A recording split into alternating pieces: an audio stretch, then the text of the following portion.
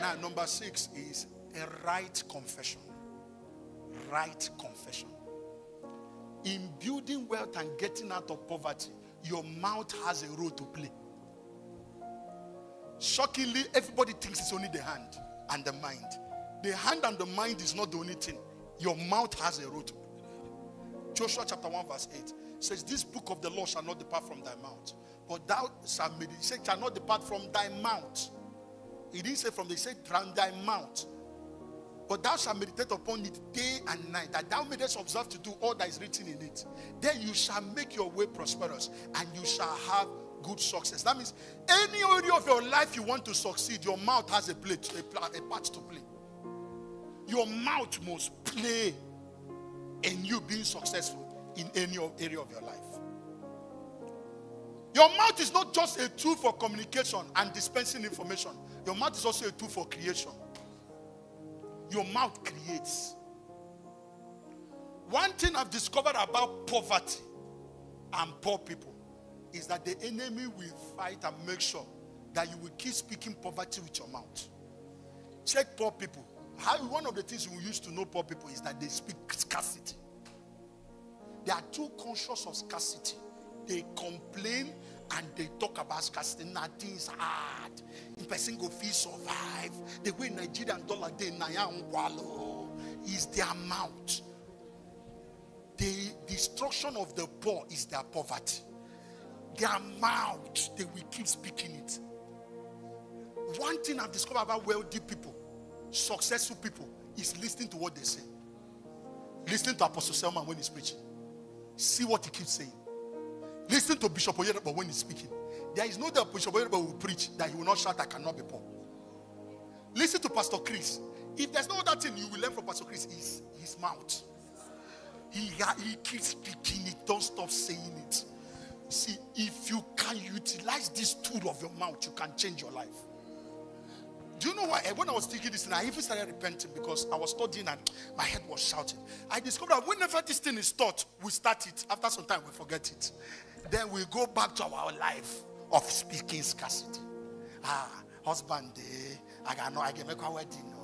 You know those kind of things. Are you sure we'll get a job? There is no job. How can you be looking for what does not exist? If you're looking for a job, why will you be saying there is no job and say you're looking for it? That means you're a madman. You should be saying, if it's only one opportunity, I'm the one.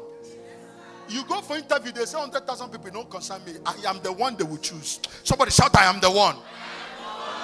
If there is no job description for me, they will create one. That is what, there was nothing like Prime Minister Joseph. That's why they say the gift of a man will make a room. That means it comes and creates space for you. You can use your mouth and create your space for yourself in destiny. Learn to use your mouth. Your mouth is not just a tool for dispensing information, it's a tool for creation. Your words are not just sounds and noise. Your words are spirits. And spirits don't die. John chapter 6 verse 63. It is the spirit that quickeneth. The flesh profited nothing. The words I speak to you, they are spirit and their life. Do you know? There's this clan of people that run victory campaign in America. It's Kenneth Copeland, Glory Copeland, Cliff Rodola, Jesse Duplantis. I'm trying to remember that. I tried listening to them about prosperity. In all their teaching, I wasn't seeing them talking some of the business. Everything they were saying, they were teaching the people confession.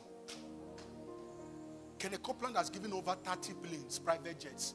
People dash car, dash jets. He was sowing $1 million to Reabunking crusades. And also $1 million to one guy they call Baba. He does conferences in prisons. He gives $1 million to him. He has spoken himself to the extent that he's 86 years now. He teaches without glasses. He has seen his 4th generation. And all of them are pastors. He didn't only speak to see them, he spoke them into the kingdom. You can speak your children into the kingdom. See, I am a product of my mother's speakings. Beyond prayers, there's what is called speakings. My mother spoke me into, my mother will be looking at me and shout, Iyke, I have given you to God. Don't tell him so your seed. When I was living a rough life, he was saying, Iyke, the Bible. It is in my mind I saw that you can use. That's why every time I'm telling you, I'll be prophesying to you. You know what I'm doing. I'm speaking into you. That you can never fail. Be wise to always go under where they speak to you and you speak to yourself. Kenneth Copeland speaks to his organs. All the pastors at the same level with him have died. He's still alive. He will speak.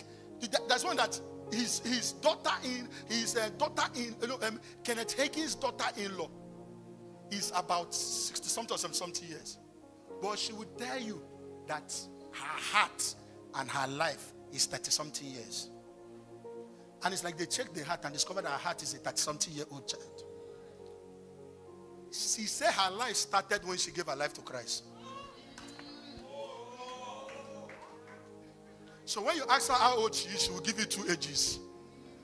My flesh is 65. My heart is 30. So in the morning, when she wake up, she will say, my heart is in order. 30-year-old. My lungs are working. And he keeps speaking. Your father spoke to create. Why are you not speaking to create? I can't look for jobs. Customers are looking. See, don't speak what you see. Speak what you want to see. Sir, bring out your wallet and speak to your wallet. Now, this is what I'm saying now. The secular world will fight you. But let me shock you. That's how the secular world also behaves. They will come in one tiny branch. I say we'll have 100 branches. We'll have branch in America. We'll have inside. And they will put what they call vision boards. And you will see the MD speaking. I was watching Jack Ma speaking to his people and saying whatever Silicon Valley is doing, we will do greater. At the time he was speaking, he couldn't pay salary to his workers. Bob Mark Zuckerberg, even the owner of iPhone, said we don't need the help. We don't need to work with other phones. That's why when iPhone was created, they could not work with other phones. You can't transfer things. They say we'll become a global brand only for the prestigious. That only prestigious people will buy our products. Now in movies, to show somebody's weed, he's holding an iPhone. To show somebody's wealth, he's holding an iPhone. If he's holding laptop, laptop. He said our brand will be the number one. The richest of the richest will want to use our brand. They kept speaking it and they saw it. Our problem is equal to Iyke. I'm going to show you scriptures to discern that in the journey of wealth creation, your mouth is also involved. I will be a millionaire. I will not lack. Hunger will not come near me. See, no matter what, you don't have money, you will be saying, even when you call a friend, say, nah, my friend, just give me 10,000. He said, wow, you took the ask for money. He said, no, try. I'm very wealthy. My money is too much. It's just for now. I will dash you 1 million very soon. Don't worry.